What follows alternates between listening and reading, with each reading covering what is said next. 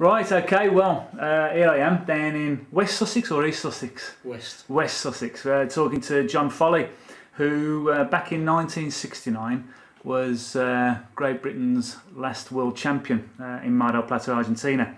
But we'll talk a bit more about that later. So just to kick off then, John, I'm interested because I know you've been around a bit, and by that I mean geographically, obviously.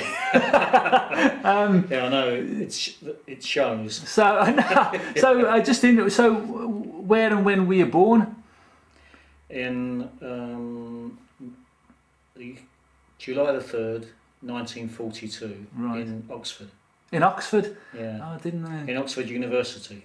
Oh, really? I didn't go to university. Only to be born. Oh, really? I didn't know you came from yeah, Oxford. it was because my mother, during the war they took all the expected mothers out of London. Ah, of course. And so we went from London to Oxford.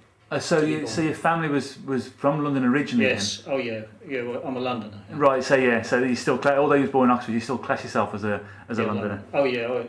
I was only there to be born. Yeah. Right. So how did you? So from Oxford then. So after the war, I presume you went back to the family and that then. So yeah. How did you get into skating? It was a friend of mine called Don Brewer.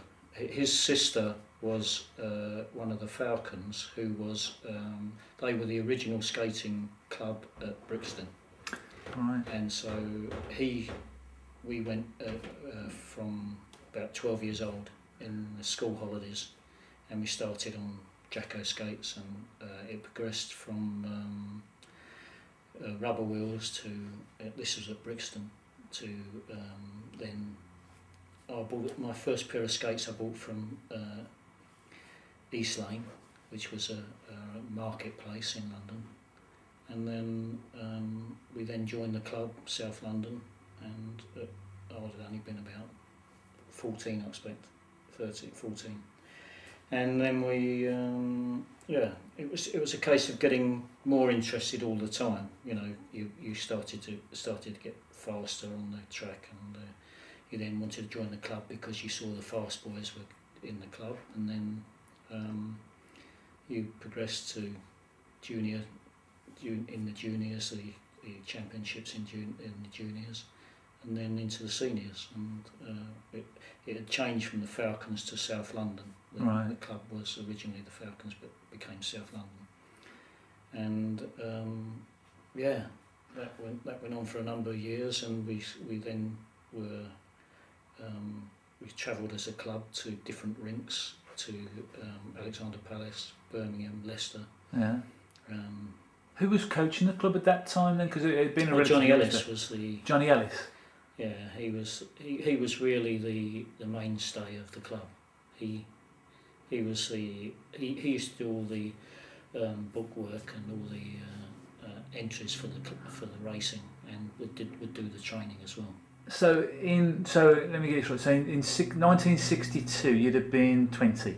Is that right? That's 62. Yeah. Yeah, better. Yeah. 20. Yeah. So 20. So 1962, and I know from records that in 1962, South London won what is now the British Championship Relay, the Interclub Relay. Yeah. And in that team, I see the names Folley, Bill Sharman, Ron Hawkes. And Ellis. Yes. So presumably Ellis, that's the Johnny Ellis. That's the Johnny Ellis, yeah. Right, in 62. That was his claim to fame. Oh, that made his era in skating, the fact that he won that trophy. It was won in Brixton. Right. Because Brixton was most of the tracks are oval, but Brixton was a square. So you'd skate all the way around Brixton. Because there was a lot of world records set on Brixton. Yeah. People like I think Les Woodley set some. Yeah, I think even Goodchild. I think, and I know Pat Barnett, and Pat Barnett still holds a 5,000 metre track record set on Brixton. Yeah. From the 60s. I paced for a lot of that. Oh really? Yeah. 9:02. Was the memory from memory? Was it? Yeah, that's a 5k. Yeah. There you go. So, but it was a fast track. Yeah.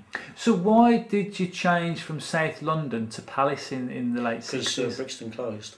So the rink closed. Yeah, they sold it to corporate business, and I think it became a carpet warehouse. Ah, I see. It was probably because they, I don't know. I don't know the financial reasons, but obviously they must have been losing money, and in the end they sold out. The rink is still there. Is it still there? Yeah, but it's still a carpet warehouse. Well, I say it's still there. The last time we were in Brixton, it was still there, which wasn't that. It was only a couple of years ago. Okay. Oh, I wonder whether the floor's still underneath. Yeah, well, it must be. Yeah, because you wouldn't take it up, would you? Well, if ever there's a resurgence, all you've got to do is rip the carpet up, I suppose. Yeah, that's right. So I know in 1968, I think I'm right in saying that you won your first British title, the 1 mile at Leeds in '68. But I know we briefly spoke about this. You say in '64, is it the 1 mile? Was it the 1 mile then? Was it against Les Woodley? And I know Les Woodley in the record books is down as having won the '64 mile champ. But you got a different take on that. Yeah, that's true. Yes. Well, I've got a letter from Les, and I couldn't actually lay my hands on it now. But it's the letter from Les. He admits, he said that in I think it was '59 when Lippiott won it at Herne Bay, that he'd actually won it that particular time, and he said it was the same in '64 when we were racing, that I'd actually beaten him at Alexander Palace, but Henry Crystal gave the decision to Les. So you were I think because that would have been your first medal anyway. That was the 5 mile though, was it? No, it was a 1 mile. It was a 1 mile, yeah. Yeah, that was. I can remember the race. It was. I can remember the race quite vividly. But, really? But Les, it was. He sent the letter saying that that I'd actually won the race, although they gave it to him. And did you know you'd won the race? Did you know, well, or did you think I was? At the time, you don't. You think, well, did I or didn't I? I don't know. I accept the decision that the judges made, but it's only in retrospect when you that you think, hang on a minute, maybe there was a. Is it a sore point? Is it a sore point, or is it? No, not really. No, it was something. It wasn't until Les said to me that it actually. It came home to me that maybe it's only subsequent to that, because at the time you're young and you're just racing and it doesn't matter to you, so you're just racing for the racing's sake, and you get on with it. They make decisions and you get disqualified or you win or it's just the way the race goes and you accept it. It's only in retrospect that you say, well, maybe that wasn't quite right, or maybe that's not quite right, and then you disagree with things. Well, I've got you down as having won 7 British titles. I don't know. You don't know? Well, this is what I've got. I've got in '68 you won the 1 mile and the 5 mile, the 1 mile at Leeds and the 5 mile at the Palace. Okay. '69 you retained the mile at the Palace. '70, the half mile. You won the half mile at the Palace. Then in '71 was really you won all 3 titles. In them days there was only 3 titles to win. It was the half, the 1 and the 5 mile. Yeah, okay. But '71 was the first time they changed it to metric distances, and I believe you won the half mile became the 800 metres, which you won on Birmingham, the Mecca. Okay. The 1500 metres at the Palace and the 8000 metres at the Palace, which was over the 5 mile. Right. So 7 British Championships, 5 at the Palace, and then you got Leeds and the Mecca. But do you remember any of them? Do you remember winning any British titles? No, not really. Strangely enough, I remember more the odd ones that I didn't win, that more than the ones that I did win, which I perhaps should have. Odd ones that I should have won that stick in my mind more than the ones I actually won. I do remember I won all the 3 in 1 year. I remember that. Yeah. It was probably coming towards the end of my skating, and I was trying to win the things at that time. Right. Prior to that, I always was interested in winning the 5. That was always, and for the invitation 5, I think I may have won it about 4 or 5 times, but the for the actual 5 championship, because of nerves, because of not accepting responsibility out in the race, I would I didn't win it, and it was those times that I should have won the 5 that I remember. Right. And there was 2 particular times I remember losing out on the 5. Okay. Which was they are more they're not relevant to me, but they are relevant because I remember them. Yeah. More than I do actually winning in the 5. Right. Okay. Well, I'd say that when I was just before I did this, obviously I was looking through some of the record books, and some of there was a couple of up and coming youngsters then, McGough and Fry, and I know McGough won the 5 mile in '66, and Fry the half mile in '67. Being these guys are sort of 18, 19, if you like, I would say for young upstarts, but I didn't know whether.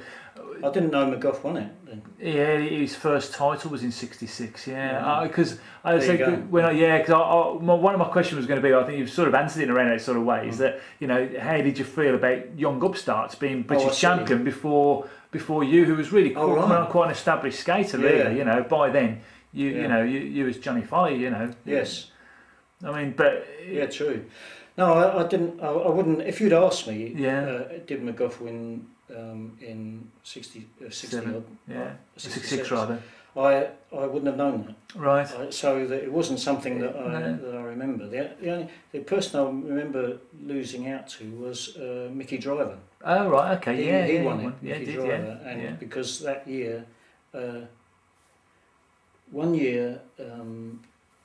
Danny Kelly was leading, and I was in second place, and I took Danny Kelly and fell over with I can't remember how many, a few laps to go, and fell over passing Danny, and got up and finished. I think I finished 3rd. But Danny was disqualified, and I didn't know until when I came off. They said you shouldn't have passed him, because he was disqualified in the race anyway. Yeah. So, but that you don't know that when you're out there racing. Yeah, of course, that's right. And Mickey Driver came through and won it, and I must have got a medal that time. Yeah. I don't really remember, but I can recall that race. It's funny because I know when I can't remember winning the 5. No, oh really? Yeah.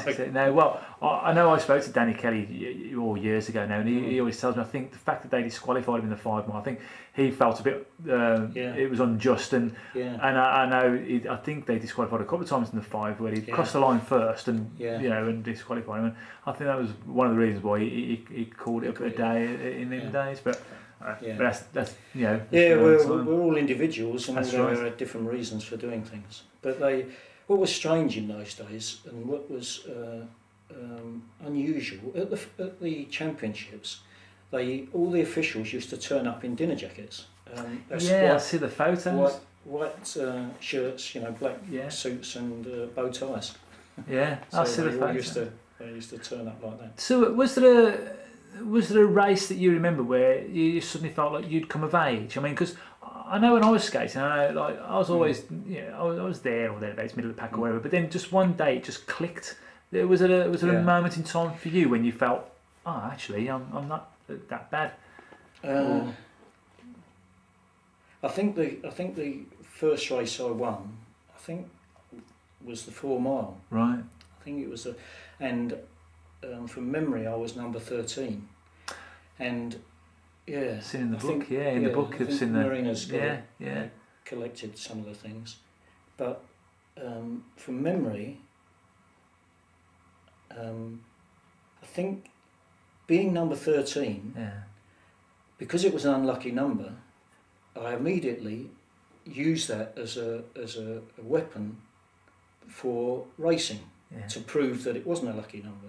So it actually, in a lot of races, when you're getting close, you're getting in finals or you're getting close to them, it's difficult psychologically to get the next step. That extra 5 or 10%, whatever it is, it's hard to get to that. But because I had that the 13 in the back of my mind, that took away the psychological side of it. So I raced without the psychology side of it. Yeah, I think that's why I put that down to that's what the reason for winning. That's how you look back on it. That's how I look back on it. You look back and think that's the reason. That's your slant on it. Yeah, that's my slant. That's why I always had trouble in the 5, because I couldn't. So I beat myself up psychologically. Yeah. Okay. So who? Presumably Ellis played a big part in your skating career. Well, yes, but he wasn't. He was never a top skater. Yeah. But he was a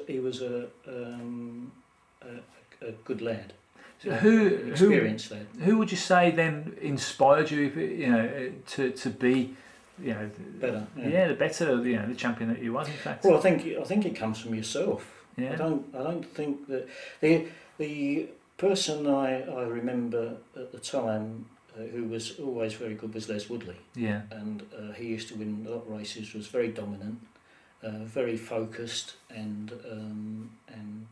would put his stamp on the race to the exclusion of most things. Right. He was very, very focused, and I think that I would look back on him and say that he was probably the person that I remember looking up to at that time. Right.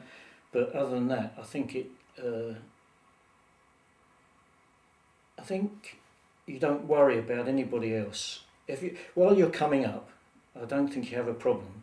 I think that you keep progressing and training and progressing, and you don't have a problem.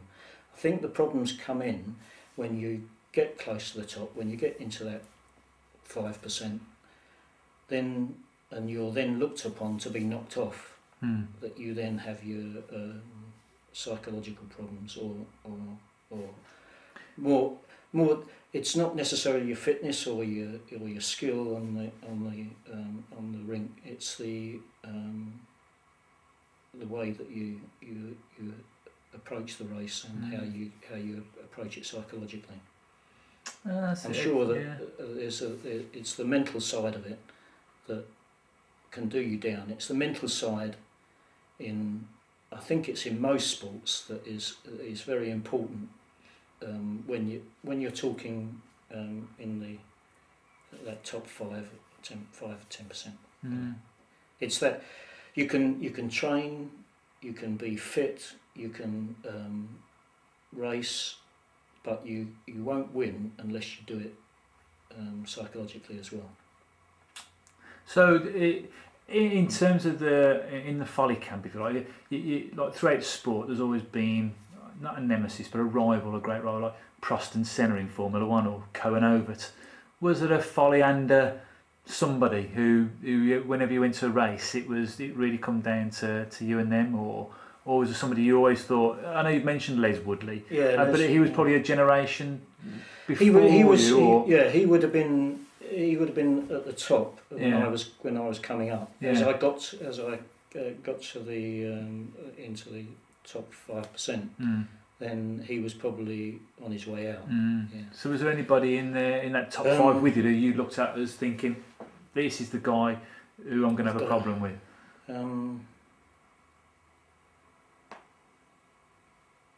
No, I don't recall anybody. You always used to go out to race who you were racing against, and I don't remember thinking, I've got to race, I've got to beat him, or I've got to beat him. Yeah. I don't remember thinking that way. It's a long time since I did it, but I don't remember thinking, I've got to beat him. No.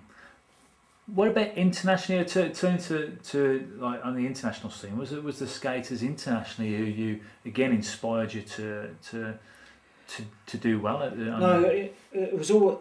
It was in skating in our era. It was difficult because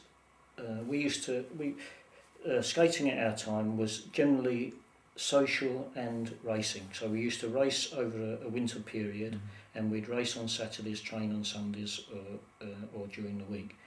And but the racing was on indoor tracks, on small tracks, probably 100-metre tracks, and there's a skill factor in it. Internationally, there wasn't a lot of track racing. It was mainly road racing. So as soon as you went to road racing, it was the criteria was entirely different. The skill factor, it was more on a track you require a skill factor. On the roads or on the bigger tracks, it's much more fitness that's required and more technique. You're using different muscles. You're using different muscles up here to what you're using on the track. On a track, it's short, and on the road it's long and drawn out, and it is more pushing from here. So you have to learn when you come from the track to the road to become an international skater.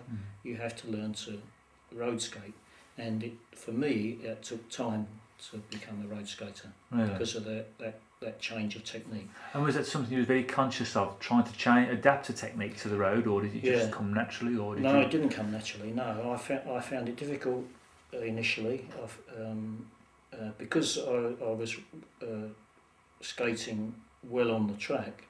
I expected to go onto the road and skate similarly, but I didn't. It wasn't meant for me. I still at that time, roads were the wheels that we use. We didn't on the roads. We used wooden wheels, and the wooden wheels were would wear oval, because with the wooden wheels, you've got a soft area and a hard area. They do actually, they can wear oval, so you can go along, and it's expensive, and it's and it's difficult. And so it wasn't until the plastic wheels come in that things started to change on the roads. But there's always a problem on the road. It's getting the speed. Now, because you've got so many compositions of wheels now, that you can get speed on the road for any surface. At that time, you couldn't do. It was more difficult. So you found that the people that were stronger skaters were better on the roads because of their ability to struggle. I didn't. I had more trouble with that. I was better on a fast surface. I could skate off a fast surface, not off a hard surface. Right. Does that does that explain it sufficiently? Yeah, it does. I know what you mean, because again, there's when I used to skate on quads, I used to find it hard. I used to, like yourself, an asphalt track where I could get something out of the ground, where I could push and get a push. I was good. Technically, I wasn't very good. So where it was slippery, or where I was skidding over the ground, generally I come unstuck. So my strength was my strength. So I can relate to the different. So you like a harder surface as opposed to a faster surface. A smoother surface. I know, as I said, you went away a few times with the national team, and when I was growing up, certainly in the early and mid 70s, even the late 70s, tactics by the Italians, predominantly Italians, was always known to be a bit on the iffy side, for want of a better word. There was always a bit of grab going on. Was that true in the late 60s? Was that something that you think emerged later on? Because I don't hear that much going on in sort of in the late 60s. I think there's always pulling of shirts. So there's always the Italians were always experts at it. They are in any sport. They're experts at failing with making fouling a person without being noticed by the officials. they could foul you just by a small tug on the shirt or a small pullback.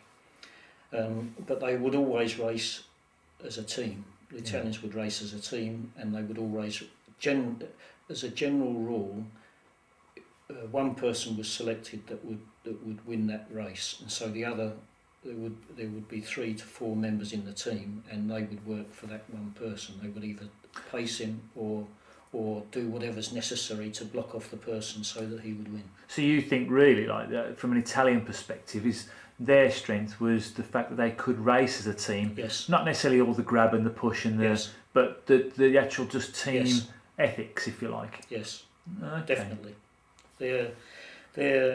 Their racing philosophy was that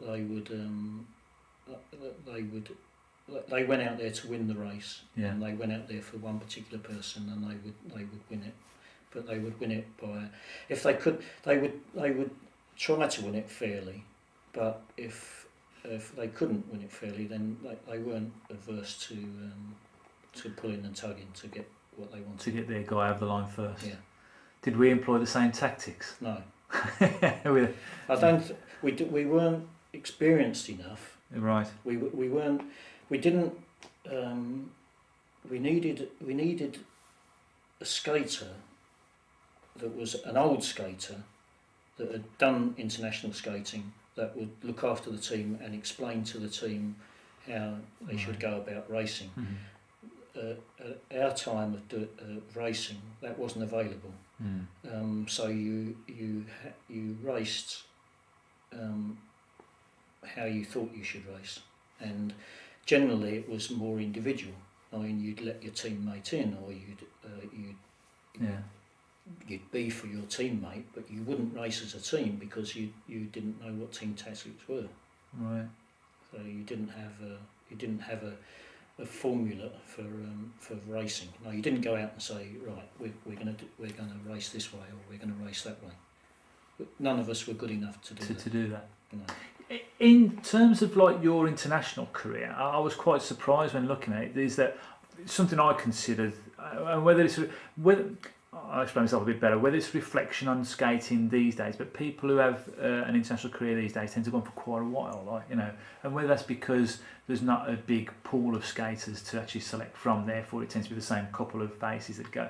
But your international career, I felt, was relatively short in terms of Worlds and Europeans. Yeah. I mean, I didn't realise until today actually that you went to the Europeans in Insel. I think you'd forgotten as well, and got third in the 1,000 metres in Insel in the Europeans. I don't even in '67. And but your first World Championships, and you only went to 2.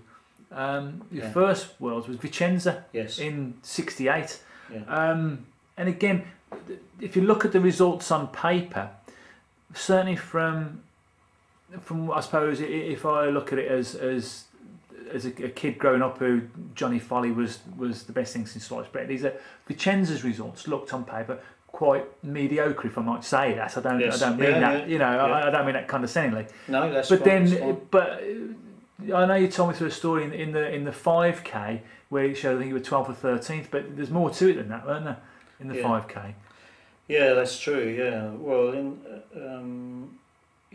I was actually racing quite well, although that was my first World Championships. I was skating quite well, and I think I was going into the last lap was 4th, and a German called I think his name was Gunter Traub or Jürgen Traub, one of the brothers, came down the inside as the Germans do, into the, and didn't. We were on woods at the time. We had wooden wheels, and going into the second to last bend, he came across in front of me. Didn't slow down for the bend.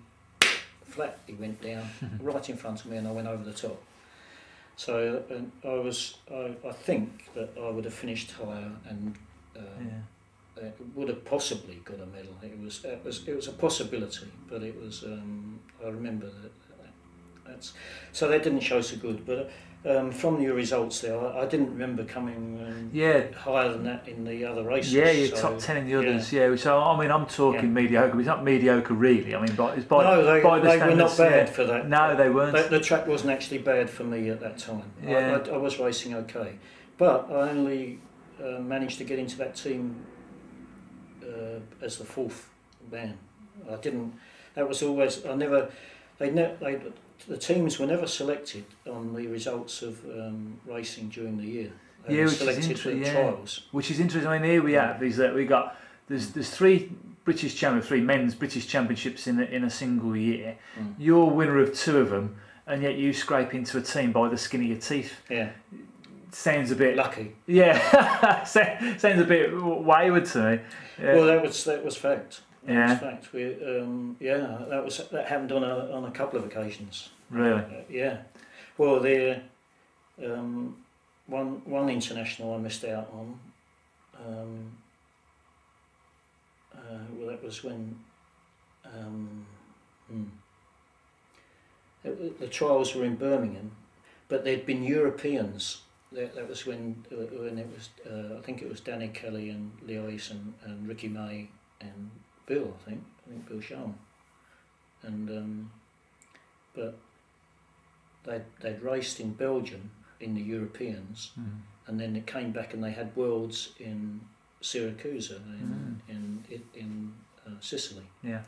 And I'd done well the previous year, but I didn't go to the Europeans. And I had no fitness going into the trials in Birmingham. In fact, I had skate problems at that time, but that's neither here nor there. But I changed the skates and it didn't quite work. And no, I didn't go to that one. That was a disappointment. Really, because, I went to the trials and I raced all the year and been in the higher echelons, but I didn't get into the team. And did you do well in the trials and just not get in? Oh, right. So it was it was fair. Yeah, it was fair. It was fair selection because the selection was on the trials alone. No. I wasn't. No, So in the trials, I wasn't good enough to be selected. No. Is that? Do you think that's the right way of doing it, or is that out of interest? Do you think was right at the time? I think you should sometimes search for reasons if you expect to select certain members of a team, although it's based on trials, you should still keep in consideration their racing abilities. Well, it's interesting, especially if they're champions. We'd spoken earlier about 68 when you did make the team for the Worlds. Although you went to the Euros in 67, the first Worlds you went to was 68 in Vicenza. Okay. And the team was yourself, Bill Sharman, Mickey McGough, I think, and Leo, from a senior man's point of view. Yeah. And I think you made the point that Leo seemed to go well in the trials and then sort of fade away actually in the competition itself. That's true. Yeah, I'm just I mean the point I'm making really, I suppose, is that perhaps they should have looked at the racing overall, because if you're just going to say this is the trials and this is it, although everybody knows the criteria, it's probably not the best criteria. No, well, you have to go with what they do. Yeah. You hear of it in other sports. It's not just skating. That's true. This happens in other times, but I think some of that comes down to it can come down to lack of training, but it can come down to psychological problems where you beat yourself up in the mind. I think sometimes you do that. Yeah. Especially. Sometimes you like to prove things to yourself, but you don't like to prove things. You don't like people analysing you. Yeah. Well, I mean, you do it your own way. Well, in the case of like Leo, to be fair, he'd been around a long time, really. I suppose by 68. I mean, he was world champion in 63. I know it's only 5 years on, but that's 5 years on from 63. I mean, in 63, he must have been, I don't know how old he was, but I would imagine in his 30s. I imagine because he'd been racing long before that. Well, 56, I think he went into to Barcelona. So by 68, he was really he must have been coming to the end of his career anyway. The writing must have been on the wall for him. But anyway, I think he had problems with leg problems. I don't remember exactly. No, but he didn't skate very well in the championships. No. So 68 then. So Vicenza. you come back, and then the following year, 69, we spoke domestically about it, but 69 was a massive year for you, really. Yeah, good, yeah. And not only for you, but for British skating in general. December 69, the team gets selected, just a men's team. There's no women's world championships, and you off your trolley to Mar del Plata, Argentina, and I believe it's the first time a British team had skated outside of Europe in a major championships. They've been in Mar del Plata before the Worlds in '66, but on the road. So this was a brand new 200-metre bank track, which is the first bank track you'd skated on in Mar del Plata. It was the first time you'd been to a bank track. To actually race on, yeah. Really? There was we did some trials up in Birmingham, and the athletics track. Was it Cosford? Cosford. Yeah. Used to have a athletics track. That's right. And the runners used to run round on at the time it was wooden. That's right. So we then used their track a couple of times to just test it for banking, which was good because it was ideal for skating. No problem at all. We could skate off the banking and it was okay. Was it massively different? Did it suited you as a? It suited me because it wasn't road. Yeah. It was a 200-metre track. If you track, yeah. Yeah, that suited me, and so Mar del Plata suited me. And do you think psychologically that was a big boost to you as well? Knowing not a road, here we are, it's a track. Or did you just go out and find? I think at the time I don't think I would even think about it. I think subsequently that's what I've thought about it. Yeah, that's what you've told yourself. I've told myself, yeah. That's yes. I realised that I was a better track skater than I was a road skater, and therefore it did benefit me. I was, because of Brixton, I was probably fast coming out of a bend, because Brixton was square, so you always skated on it. You had that ability to come out of a bend quickly. So. Okay, so off your trolley to Mar del Plata, and there's you, Bill Sharman again, Mickey McGough, and new boy on the team, Johnny Fry, and we got the 10,000 metres. So your race effectively. Was that had you raced before that? Because I know you had a silver in the 20k. Was that before or after the 10? No, that was before. Oh right, so you knew you was in with a shape then. Yeah, true. The 20,000 was the first day, the 10,000 was the second day. 10,000 is the last race on the calendar before the two men. Right, so because, just for clarity for people watching this, is that the World Championships in '69, as they were for most prior to that, was just 2 days of racing. Yes. It was just 2 days. Yeah. So, unlike... You did the 5,000 and the 20,000. Yeah.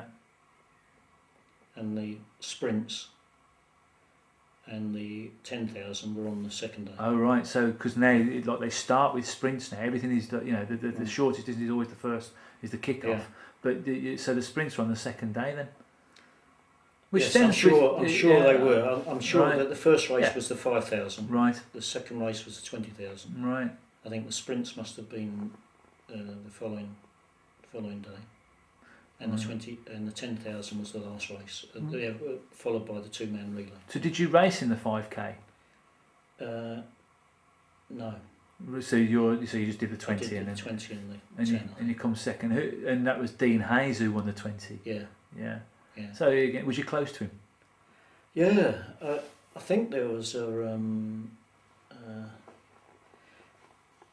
laps because it's a long race, and there's a number of people on the track, so there's probably people all around the track.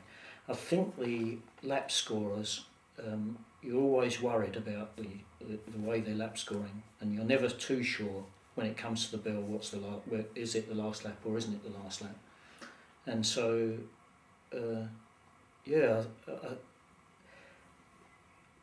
I seem to remember that No, it's recollection now. That in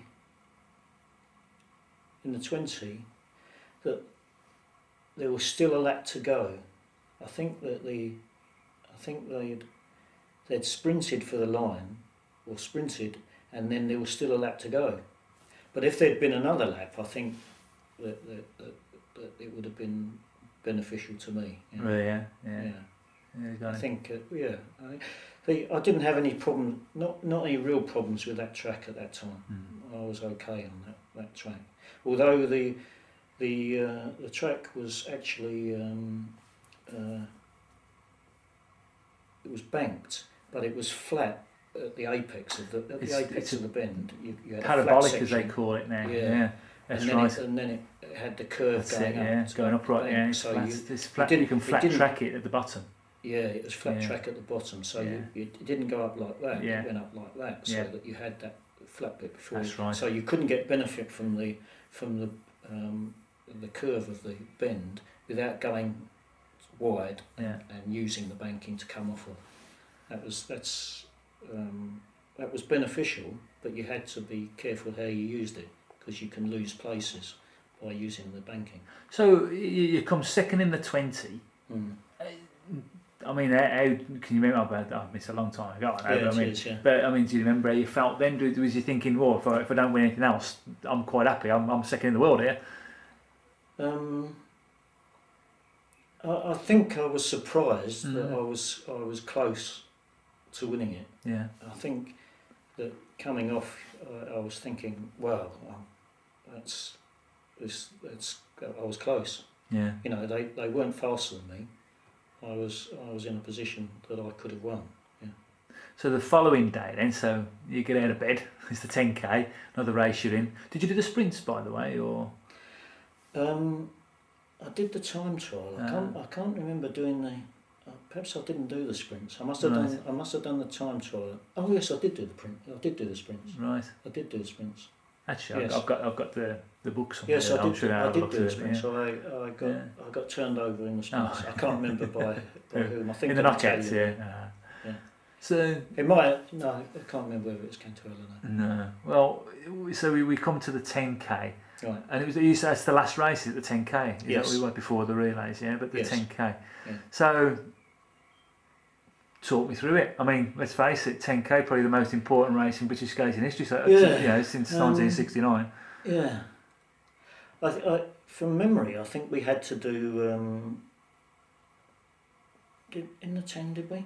I think in the 10 we had to do heats. I think that they eliminated some of the skaters by doing heats. Right. Sounds about right.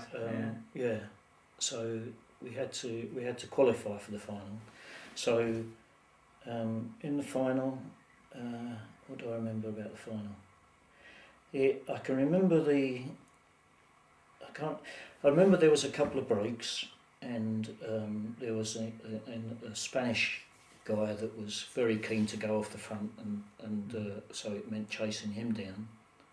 But only towards the end it was a case of what do I do? I know I've got no.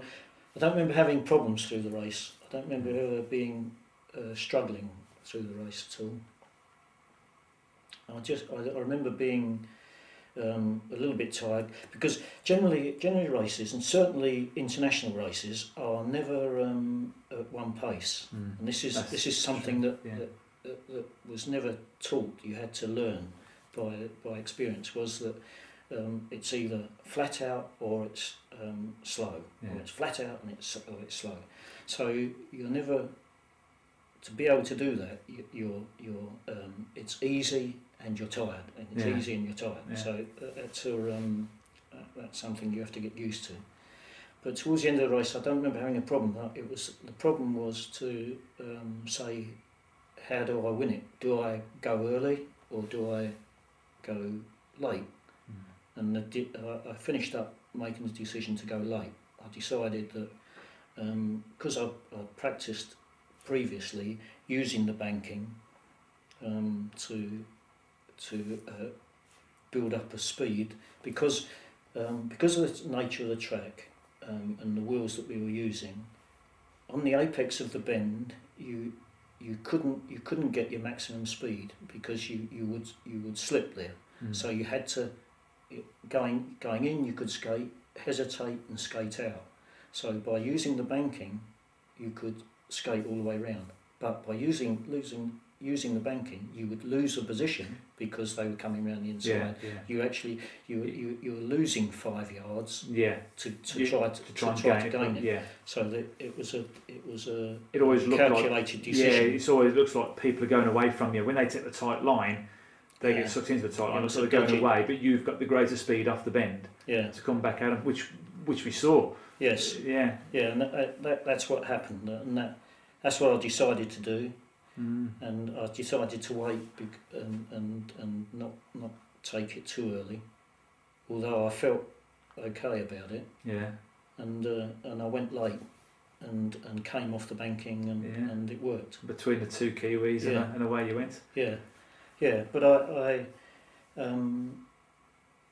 felt comfortable with doing that, although it could have been. I could have done it by going to the front. Yeah. I felt strong enough to have done it anyway. So you whichever way you felt, you got that race in the bag.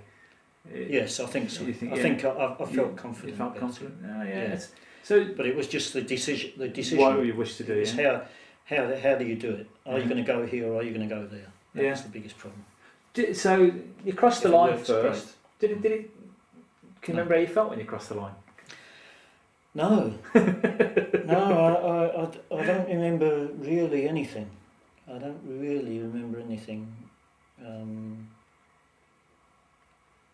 I can't even recall remembering anything. Yeah. It was. I don't remember. Really. I really can't remember anything. The only memory I have is if I look at photographs. I was say because we watched that clip of film back earlier. Yeah. I mean, it's a marvellous bit of film. And did it come flooding back, or did it feel and look like somebody else you were watching, or did you think that's me? You know, that's watching it back. Could you relate to it? No, it reminded me of what had happened. Although I don't remember it quite the way the film shows it, but it's reality and because filming it can be slightly distorted, can't it? Yeah. I don't mean distorted, but it depends on the angles that you're taking to actually see what's going on. But sometimes as well, I think your memory plays tricks. Because sometimes you ever think that like it's how you remembered it until you see something back like that, and you think, actually, that's not quite how I remembered it. No, you tell these stories about how you won this or what happened in a race or whatever. You look at it back and think, actually, it's funny how a group of stories from a number of different people all coming together gives a better picture because it's interpretation. It is, yeah.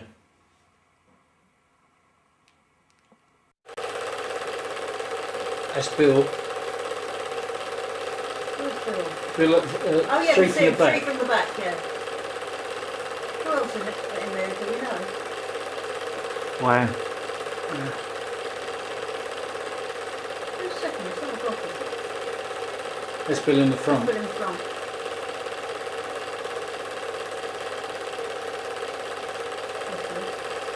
Bill Sharman. Is that the old man? Is that the old man in fourth? Yeah. Yeah. He's third there, isn't he going around the outside? Fourth. Oh, fourth. Oh, that's me. Oh, sure, yeah. Oh, see, these are different races, so they're not all the same race, as you can see. Yeah, that was just a heat. That was qualifying. This is it. This is actually the final. This is the final lap. That's where you get them. Yeah. Oh, there you go. 3-2. I went off the banking. John Folley, world champion. Yeah. Just like that. Just like that. That was it. So those other bits were just other bits of racing. Who took this film? McGough, I think. That's it. That's all we got. I thought we had it sort of front on, like the photograph where you scissored them. No, you just remember the photograph. Yeah, the photograph. Oh, it was gone.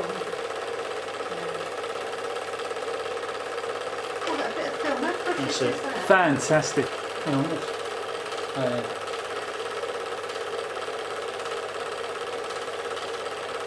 They've got the Argentinian flag there as well. Team manager. yeah. Was he the team manager in Vicenza, or was that Henry? Henry, yeah. It was Henry. So Henry, 69 was Bob's first outing. one, Yeah, and I know I went round to see Bob a few weeks back, and he's got it's something, his prized possession, and you probably know, his tankard. Do you remember his tankard? Funny enough, Dad remembers it. You all got him a tankard from the World Championship winning team, and it was and it's got your names engraved on this tankard, the winning team, to Bob, our manager. You don't remember that? No, really. That's that's something I should remember. I should remember that. No, I don't remember that. No. But I think that he undoubtedly deserved it, because having Bob as a manager, he was very, very good for a team as a team manager. That's funny. Not necessarily a coach, but as a team manager, looking after you. He was superb. It's funny. That's what you need, and you need someone that's interested in you as an individual, and will help in any way he can. The simple thing was that he bought a teapot and tea, and every morning, laying in bed, he would bring in a cup of tea. Okay, got a cup of tea for you lads. Now, you know, that just calms everything down, settles everything, and just makes it much more homely. It makes him you realise that he's there for you. That's what my dad said. He said he used to bring a cup of tea, but he said he never wanted for anything with Bob. No. And it was funny because his outlook, when I interviewed him, I spoke to him, he said that he openly said that he felt that Crystal treated the skaters like kids, like babies. You know, they were kids, you know, and needed to be brought into line type thing. He says, but these were men. These were grown men, and they deserve to be treated like grown men. Absolutely. You know, and that was how he managed. And to be fair, he couldn't wish for more success. He got a gold and silver out of you. He got a silver out of Bill. He got a fourth place out of you know, my dad. I think Mickey got a sixth. You know, all top 10 finishes in the World Championships in his first ever outing as a team manager. Well, we went just emphasising that fact. We went along to train, and the Argentinians said, "No, you can't train. No, you can't do anything here. It's for whatever reason." They said no, and Bob, he went straight into them. "Don't you tell me what I can do with my skaters. My skaters are here to do this, and I'm doing this and doing that." And with language difficulties as well. And we got what we wanted, because there was this man standing there demanding something for his skaters. Well, perhaps they didn't realise he's an ex-docker. You don't mess with him. Exactly. It might be small in stature, but no, he was there. That was his role, and he thought, that's not beneficial for the skaters, therefore I'm going to make it beneficial for the skaters, and he did. You know, we had just a difference. You don't like to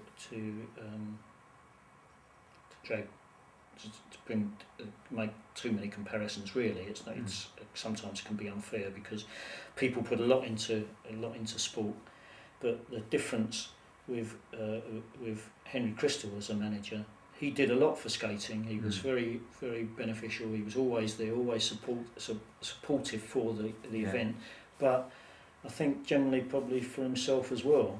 And it wasn't always beneficial to the skaters. You know, when we went away, Vicenza, which was probably was my first skating abroad, and they took us down to Sicily to race down there after the championships.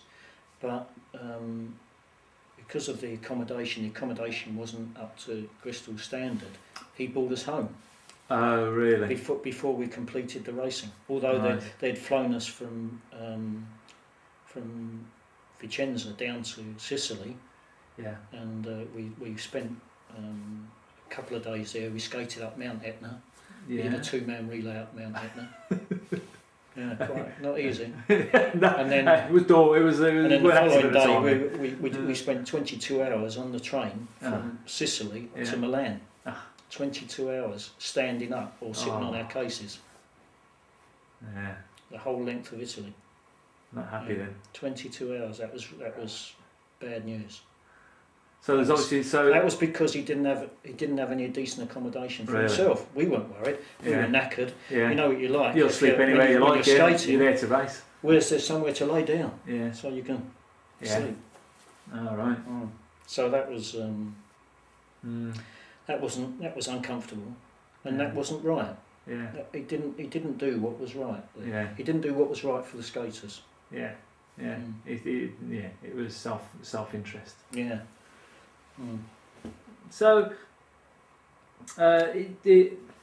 we move on from '69, world champion. What was the reception like when you got back? Excellent. Really? Yeah. Yeah, it was very, very good because we came back into Heathrow and there was quite a crowd of old skaters. And people there to see us. Yeah. Fantastic. That was very good. Yeah, it was because you didn't expect it. You didn't really expect that sort of thing.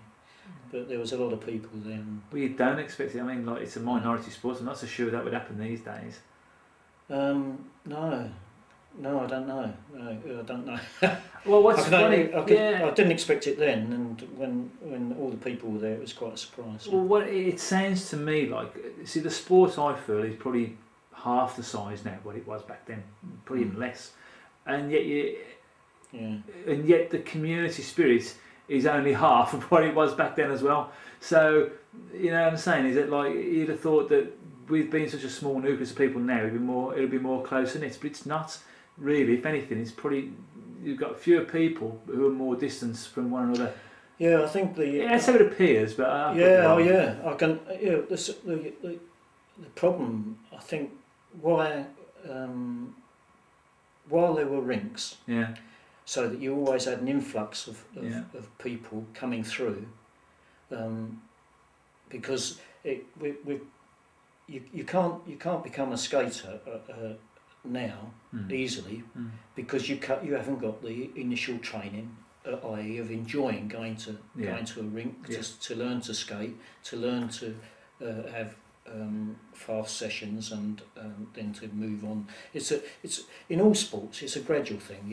If you're playing football, you go down. You start off kicking the ball about with your dad. Then you go down the park and you play with the kids, and you go through the school curriculum of playing football or cricket or whatever sport it is, and it's a gradual stepping stone. And skating's got to be the same.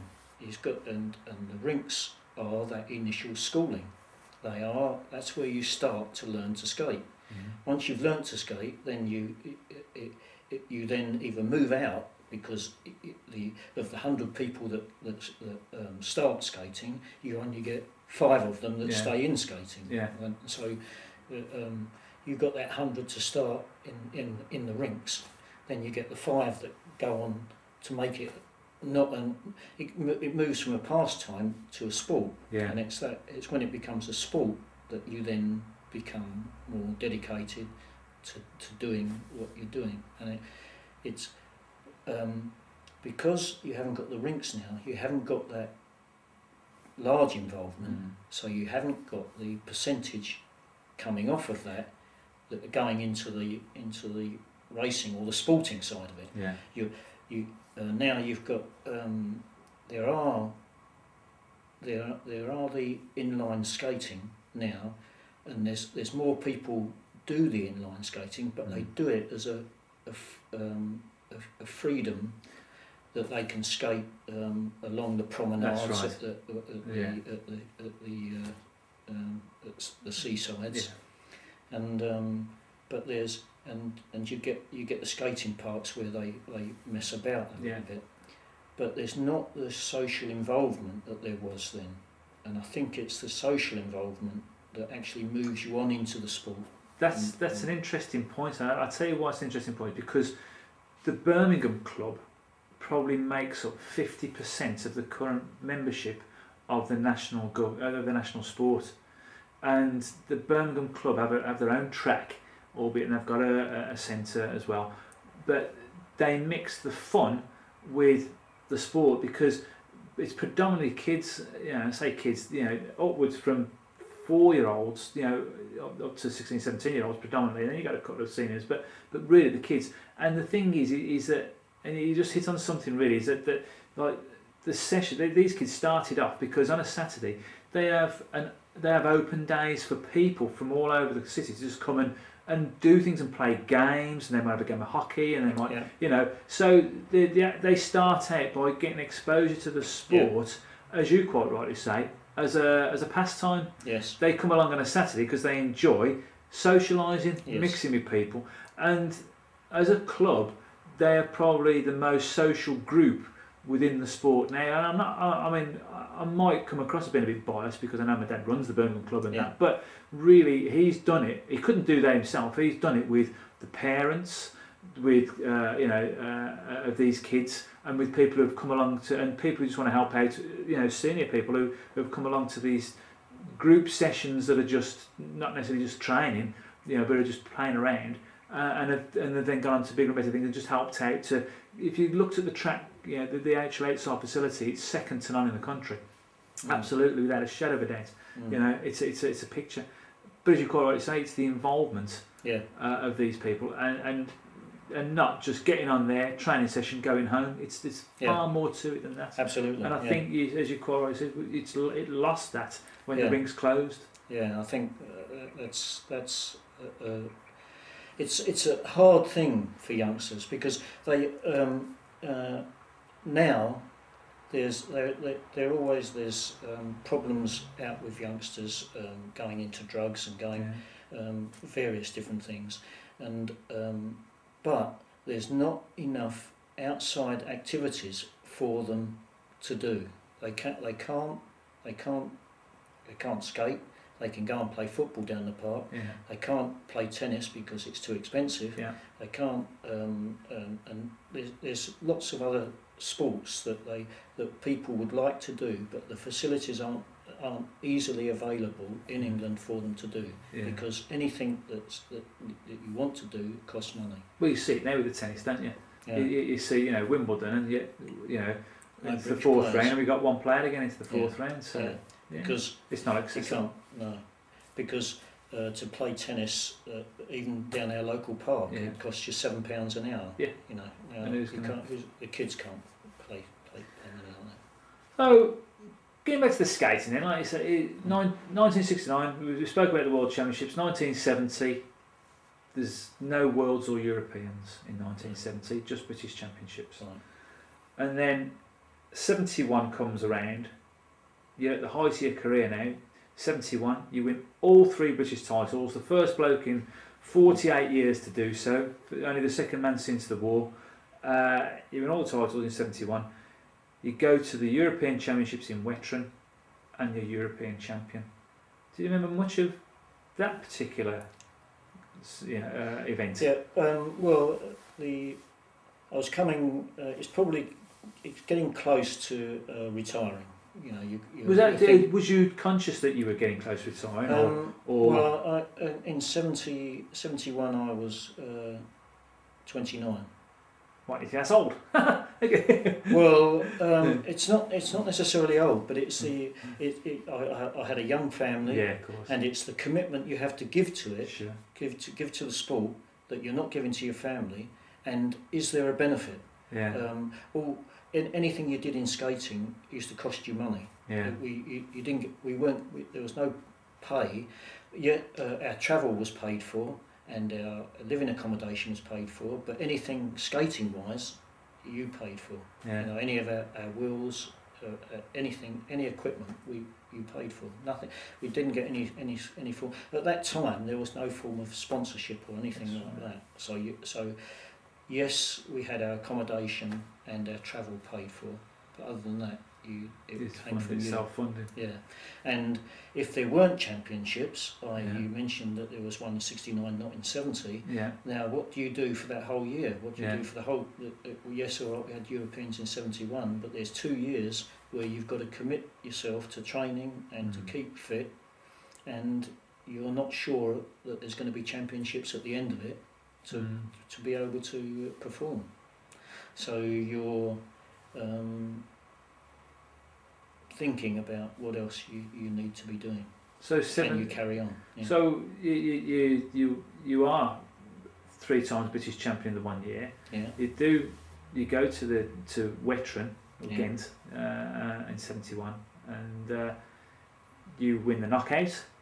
And you're second in the time trial. That was a surprise, yeah. Yeah, well, you know, I mean, you're still reigning world champion at the time. Don't forget, you know. Yes, you were still reigning world champion right until 1975. Yeah. But you know, so you win the knockout. That was good. Yeah. Yes, it must have been quite a. It's hard when you go through the knockout stages. It's not an easy thing to do because there's so many stages. Yeah. There's so many races that you go through. I can't remember. It can. Does it amount to 10? It probably doesn't. About 8 or something like that. Who's in it, but all right, you could say it's 1,000 metres. It's 8,000 metres, but it's done at pretty far. Yeah. So there's a lot of nervous tension in there because of the races you're going into, and so you really at the end of it you're quite exhausted. How did you race it? Did you go for the wins, or did you go for the times, or did it just depend? No, I went for the wins every time. Every time. But because the Germans went for the times. You drew a German. Schicker, was it? I think.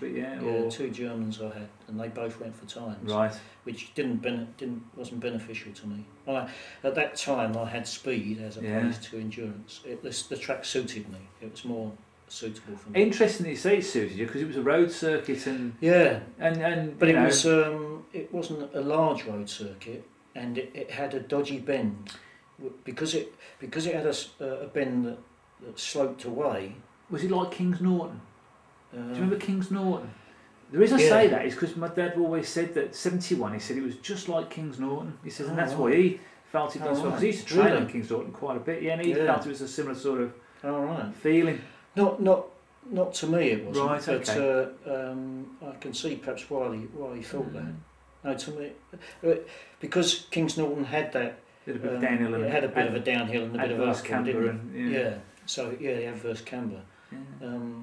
So that bend was beneficial to me. That was a finishing bend. Right. Okay. So because the adverse camber, it was beneficial to me. Yeah. So you go through to the final then, and in the final it was Ruggieri. Yeah, I think so. Yeah. Yeah, the little guy with the glasses, who wasn't half bad really. No, he was very good.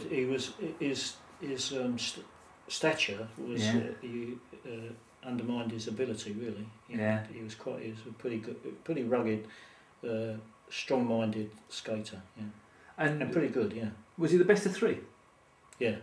And did he win any of them? I don't think so. I think I won the first 2, and that was it. Yeah, I think so. Yeah. Yeah. So that was. So you say it was quite a shock, but Yeah, no, I didn't. There was no intention for that. It was just the way it worked. It's just that it was. I didn't go out there saying I want to win the 1,000 metres.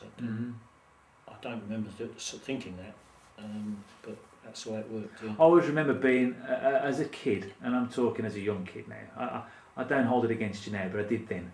And that was the fact that you won the 1,000 metres and my dad weren't in the placings, and then he won the time trial and you were second, and I was gutted because I thought you've got another medal more than him as a kid, like because I thought because I grew up as well with the international skaters. The only international skater on my lips was Cantarella. Yeah.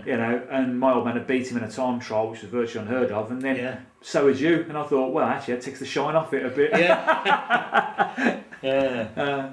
But to beat Cantarella in a time trial, all that aside, really, I mean, absolutely. That's why I say that was the track was more beneficial to our style of skating at that time. Yeah. Well, Jeff Mattox got a third.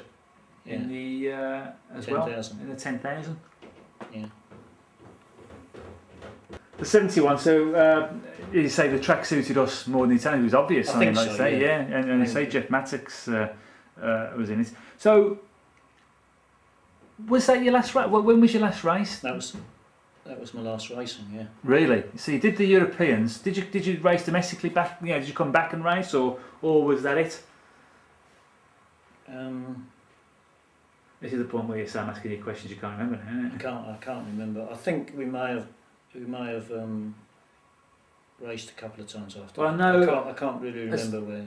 That was September '71. That was, I think, and as far as I know, all the records I've got, you know, in terms of, you know, books I've got, or results I've got, you sort of just disappear off the radar.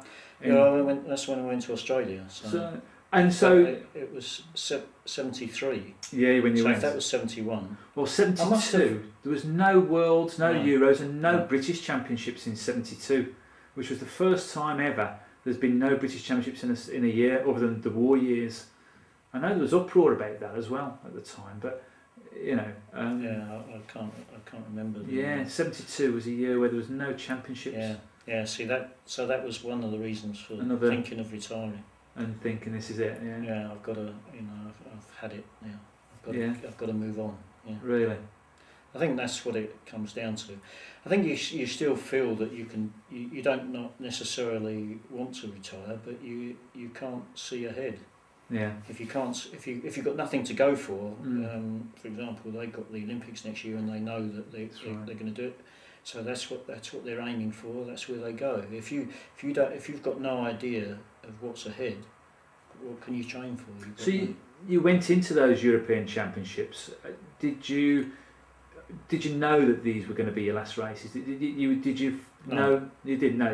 So you made that decision after that championships. Then you didn't go into it thinking, I'm going to do this and that's it. I'm hanging my skates up. No, I didn't go into it that way. No. Right. Okay. No, it's not an easy thing to say you're going to retire. I know. It's not an easy thing to say. You want to keep doing it because that's what you've been doing for a number of years. You know that this is the time when you can benefit psychologically because you've overcome those problems. And you know you've only got to do it. You can still do it physically. As long as you can still do it physically, then that's okay.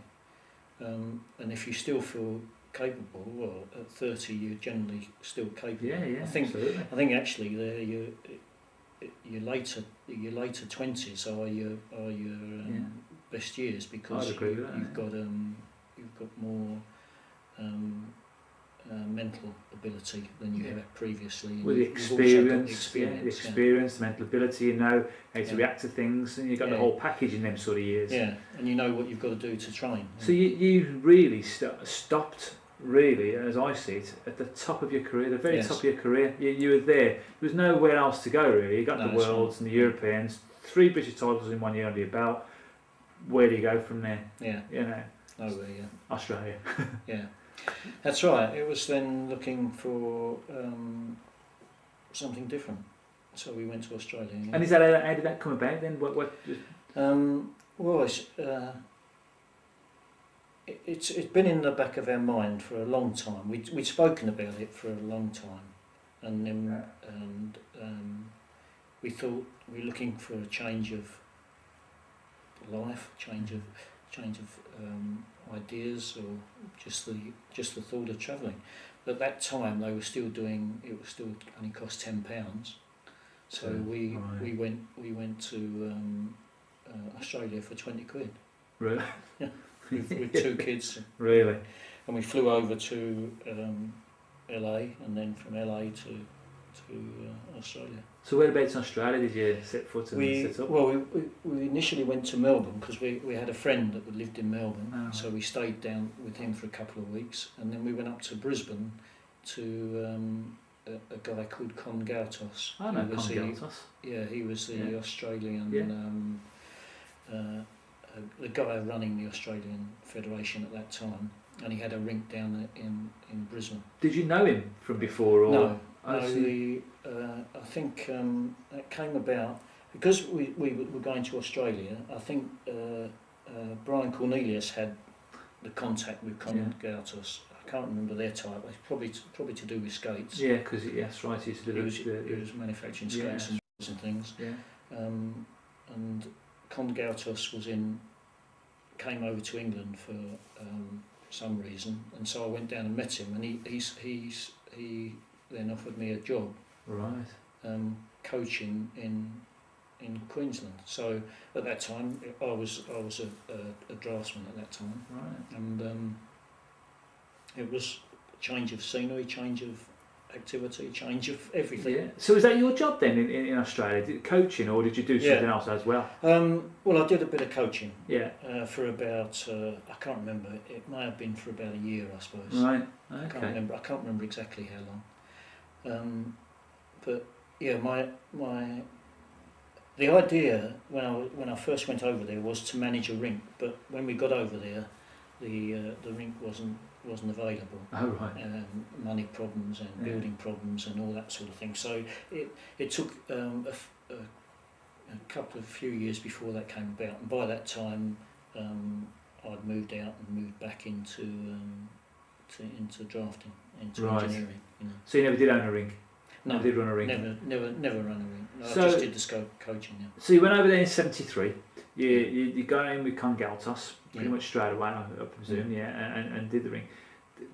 The Australians never emerged on the world scene till '78, I think, which was the first time you. Yeah, well, that's right. I was with Congaltos for a short while, which was at his rink. He was building in Mount Gravatt where we were living. But we'd parted company by that time, and I'd gone back into engineering, and then the Worlds came up in Argentina, and then I was asked would I consider building a team, selecting a team, and taking a team to Argentina. In '78. And I said yes. Yeah. Prior to that, there'd been a team that had gone to New Zealand. Right. The New Zealanders, there was a competition between the Australians and the New Zealanders at that time. At one time they'd go to New Zealand, another time they'd come over to Australia. So there was a bit of competitions going on there between them. Right. And but. So they've got some, because it's hard to imagine. There's always skaters there. Yeah, I was going to say, it's hard to imagine that you've got a nation who never, how did they get into, had they got a federation when you was there? They've got a skating federation. Yeah, They had all their championships, and they used to have this intergalactic competition, but they didn't come to the Worlds, and the first Worlds was '78. I guess that was down to the federation because it was more difficult and cost-wise. There's never been money in skating, and so it has to be self-generated. And with the Australians, they do self-generate well. Yeah. Because they've got setups that they use. You know, they have bees that they and car washes and things where they can generate money, and people will contribute that way because that's the nature of the Australians. They would give freely to not freely, but I know what you mean. More generously. Yeah. So you've got that team around you. Looking at some of the photos I've seen, there's quite a big team that you took. Really, it seems to be. Well, yeah, it wasn't. We certainly just we one trained. or two. I set up a training program. Yeah. Because there was Australia's a big place. It's I think it's from memory, Queensland is 5 times bigger than England, and Australia I think is 19 times bigger than England. Right. But all the cities are all around the coast. Yeah. And in the cities there were skaters, and there were skaters that were interested in going abroad. So I did a training program for them, which I issued to them, asked them to train, and then they all came to Brisbane for a selection. Yeah. And we had to base the selection on the individuals at that time, because not knowing the skaters from different areas. Yeah. So they were selected on their performance in the trials, and we took away 4 men and 3 women, 2 women. I think we could have taken a third woman that was very good, but her husband didn't go, and so there was upset, and so. Was there any of those that stood out for you? Do you think, or? There was one very good guy from Adelaide, Craig Moore. Craig Moore, yeah. He was a very dedicated skater at that time, and sports-wise he was very good, but he lacked a little bit in self-confidence, I think, and he had a couple of falls which didn't help him. Right. But he had the he seemed to have the ability if he'd stayed. Yeah. Right. The others were the nature of the Australians is that they will train hard for their abilities, if you like. Well, I mean, I know because I talked to a couple of guys. The internet, the power of the internet is a wonderful thing these days, isn't it? You know, the world's such a small place these days compared to what it was, 30 years ago. And I know occasionally I get a message from Ron Woods, who I know was in the team. Yes. And he always speaks very highly of you. I know he holds. That's nice. Well, he holds you in the highest esteem. I know he does, and he says that what you did for Australian skating, he said you left a legacy. I know I spoke earlier, but you left a legacy there, certainly with him, and he believes with Australia, that lasted 15, 20 years after you left. So I'm surprised to hear that. It's a nice thing to hear. Yeah. It's because at the time, your dad will tell you that running something of that nature is not always easy, because there's always you get more knockers than you get supporters. Mm-hmm. So it's not easy to do something.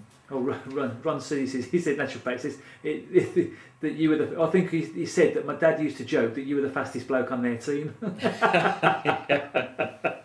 Right. So, but no,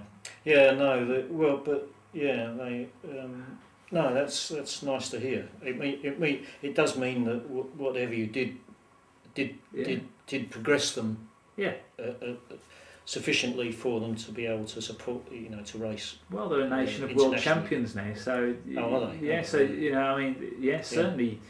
I mean, I remember certainly in the late 80s and early 90s. Australia were a real big force to reckon with. Really. So you think like late 80s, it's only 10 years since you took over the mantle of taking the team away to Argentina. So you've obviously sown the seeds of something there. Right. I mean, I'm not saying that they wouldn't have ever achieved it, but you probably made them look conscious of what they could achieve, and maybe brought it about a lot quicker than maybe they would have done themselves. I mean, there's a nation there that's never set foot in a world championships, and now they're being coached and mentored by a world champion. Yeah, it does. It helps. So of course it does. It must help. Again, going back to the psychological thing, it must help them think. Well, actually, if he's got belief in us, then we're some way there. Yeah. So, I mean. It's true. There's. It's always beneficial to up and coming skaters to have an experienced person. To give them some benefit of their knowledge.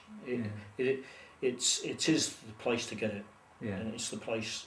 It's not always easy to plant the information into people's minds or for them to use it, but you've got to put it out there for them to be able to take it in. Yeah. Cause I know my dad gets frustrated sometimes because there's a lot of would-be coaches, if you like, that he sees. And when he says coaches, really people on the sidelines who've never put a pair of skates on, who've been around the sport for 5 minutes, and suddenly they know how you're going to win a world championships, and what you've got to do and how you're going to skate. And I know he gets frustrated by that sometimes. Absolutely. Because, he feels they're telling totally the wrong things, and especially if it's any of his skaters. And I think because it's a small sport, it's more susceptible to that. I know in a football match, you've got 40,000 people who all know better than what the manager does. Yeah, it does. But they're never close enough to the manager to really go and have any influence, or the players. In skating, they are. You can walk up to another skater, you can walk up to a guy and say, "Oh, you know, I think you should have dived a bit earlier than that. Oh, I think you should have done this." You know, and I know it frustrates the hell out of me. And my dad, like, you know, with it. Yeah, absolutely. Yeah. So, yeah. Well, it's not an easy sport. Skating's an individual sport and it's a hard sport, and it's not easy for a sport to do, because of the amount of effort that goes into it, and the rewards from it are not always there. You know, if you're playing football, it's a team game. It's people from the outside understand it, and you can go out there. You can play a good game or you can play a bad game, and it doesn't matter a great deal because you come off as a team. But skating's an individual sport. It's a sport that is hard to generate public interest in unless you've got somebody involved out there. If you've got somebody involved out on the track, then it's fine. But people do not. People outside the sport cannot support the sport because they don't understand the sport, and they don't have an interest in the sport because there's nobody doing it. So to get people along to watch it and understand it is difficult. So when did you come back from Australia? In '79. And so you've been out there 6 years? Yeah, 6 years. Yeah, 6 years. What made you come back? Just a change. Australia was great. Yeah. I've got no qualms about Australia, and we still remember it today. Remember it vividly, and had a great time. It was good.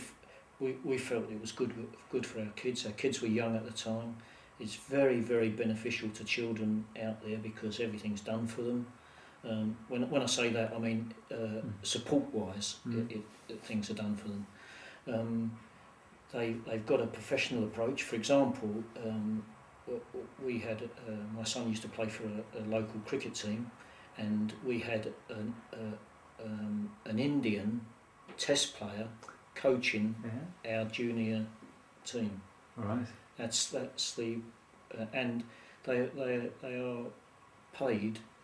The coaching in Australia at that time, which was I'm talking 76. Yeah. Coaches were paid to do to fulfil a function. Right. And we had this test guy used to come along.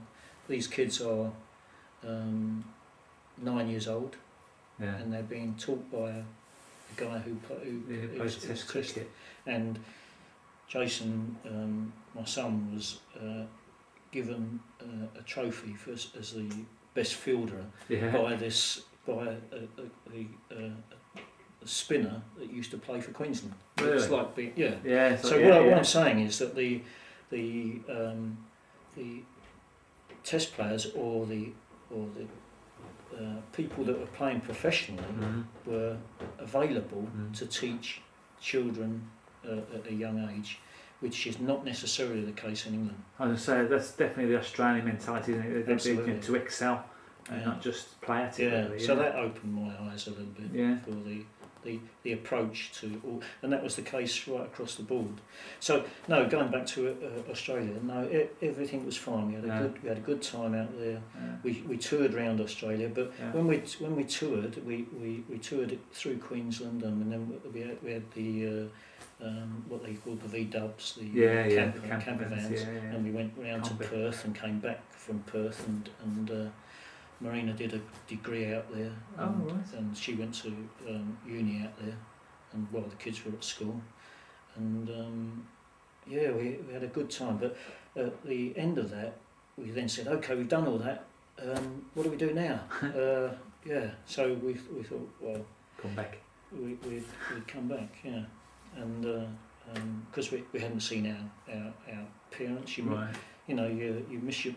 My parents were getting older, and we had brothers and sisters and people we hadn't seen for 6 years. So you fulfilled a part of your life that you wanted to do by Exactly. going to Australia. You've done that 6 years and you're back. Yeah. Did you ever think of getting back into the skating when you come back? Well, I probably would have done. Initially, I had to. We're back in England and we've got to set up again. Yeah. Immediately, you've got to find somewhere for your family to live, and you've got to start living. So, what we wanted to do, because we'd seen the happening in Australia, we wanted to build our own house. So our idea was to buy some land and to build our own house, and so that was in the back of our minds coming back. Trying to do that in England at that time, you hear a lot about it now. Yeah. Lots of people are doing it. You had lots of programs on TV about it. But at that time, it was unheard of, unknown. Only house builders did things like that. Not individuals didn't do it, or very few. Yeah. And we wanted to do it, so we went into that process. So now I've got to get the family settled.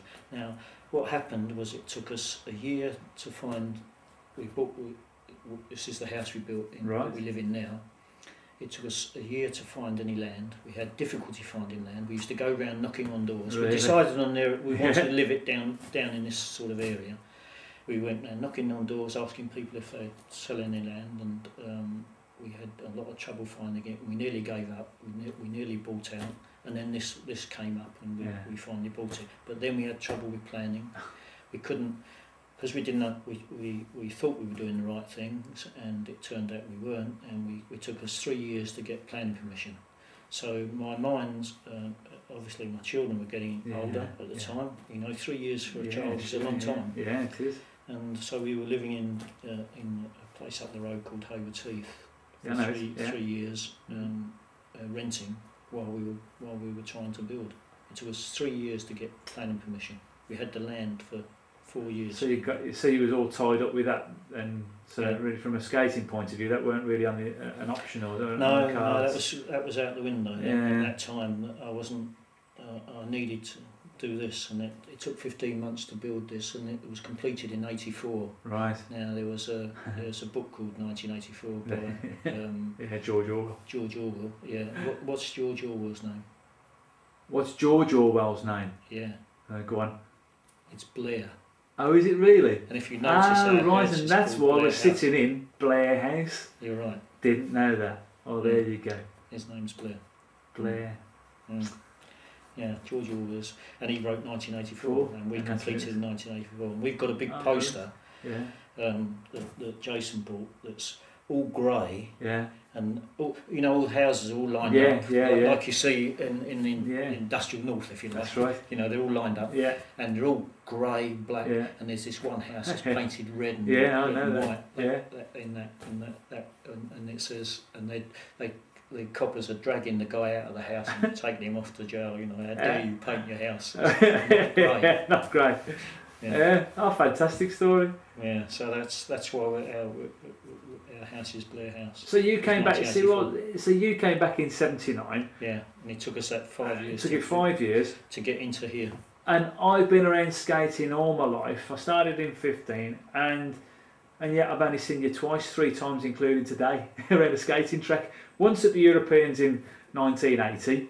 Right. Then you leave it 17 years before you have a look again at the Brighton race. Yeah, that's because it was down the road. Down the road, and then I ain't seen you since. I did see you at Bobby Alpha's 90th. So, which begs the question: so how long are we going to have to wait now before I see you around a roller skating track again? Well, I don't know. I'm not in contact with anybody. Right. I know your dad runs.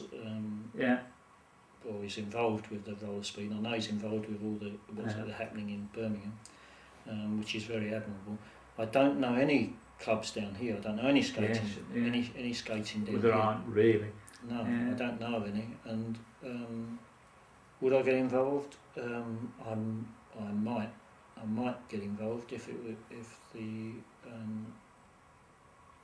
situation was there. I'd certainly, if there was worlds or anything close by, I would go and see them and or championships, I would go and watch them. Yes, I would be interested. I know this year there were European championships in Holland. So, but I think there's a Belgium are up for awards or Euros coming up soon. But you know, certainly I certainly think that the British skating. I don't think suffered is quite the right word, but it was certainly more in the loss of you not being around for the years. All right. Yeah, well, yeah, I did. So, yeah, no, but you know what I mean? Is that like you've got a world champion? As I said, you're our last world champion, and I mean it's been far too long. I mean we got Bill Begg, who the New Zealander. Yeah. Oh, he always jokes about the years when Brits were Brits. You know, when the Poms were great. You know, and when men were men and all this sort of stuff. And he's always saying that, you know, and really what he's alluding to really is the glory years of yourself and you know, my dad and McGough and then a bit later Peter and Mullane. But since that era, since that generation, there has been nobody really on a consistent level who have stepped onto a track and made themselves known. I know when I speak to my dad, he said it was never a hope that they went on and did okay. It was an expectation. And I feel from talking to you today that like that's the sort of philosophy that you went into racing with. You expected to do well. It was the disappointment was when you didn't.